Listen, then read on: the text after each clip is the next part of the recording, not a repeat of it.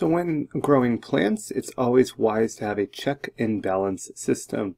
Just like the government here, between the justice, we want to make sure that we also have a balance system, a way just to check to make sure everything's running efficiently as possible.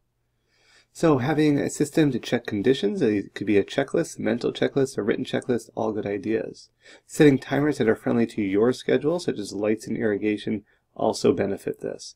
Meaning it could be getting up in the morning, making sure the lights are on, or at night, making sure the lights go off. Something that's friendly to your schedule, especially if you're growing in completely controlled conditions, just so you have a way of just kind of double checking to make sure the timers are all working properly.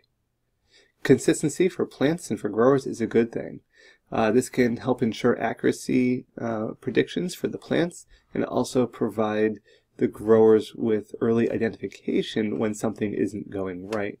Having everything right in the line and all set, something gets out of line, it's very easy quickly to identify that to minimize the impact that'll have on the overall growth cycle of the plants. Plan for failures, so have a backup products ready to go if you know they're eventually going to fail. So for example, don't just have one water pump and that's all that you have. Have a backup of the same size so it makes your quick and easy change. Light bulbs, you know they're going to age. Reflectors, you know have to be changing those, as well as timers. Any one of these things could fail without notice, so you want to make sure you're going through and changing that out as quickly as you can identify the problem instead of having to order that and having inconsistencies or having something that's not able to work properly. Ventilation, you want to make sure you have sufficient ventilation, as this will cause thermostratification and will expose plants to variations in temperature. So you want to make sure you're having a fan to help move some air around, help decrease disease pressure. Also making sure the carbon dioxide is getting mixed well in the air. Also having a fan will help reduce the chance of getting weaker stalks, because if you don't have ventilation, weaker stalks will develop. And this could be if a fan goes out and you're not planning for that, and the plant's going through a rapid growth phase, weaker stalks could develop as the end result.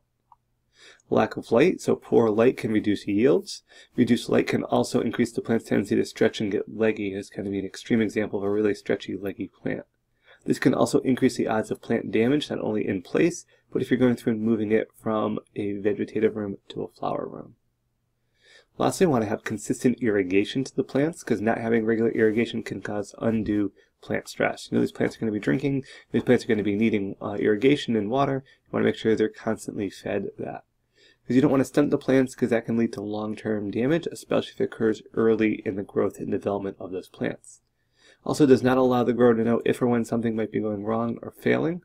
So having the system of checking, if you're using a barrel system, a meter, some way of assessing the irrigation or the water moisture content in the irrigation medium, that is all very important.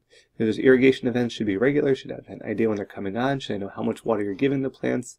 And keep in mind, this may change over the growing season as the plants get bigger, but having that check and balance system for all of these parameters is advised because it helps you identify issues early on, decreasing the chance that it could have a large negative impact on your final product.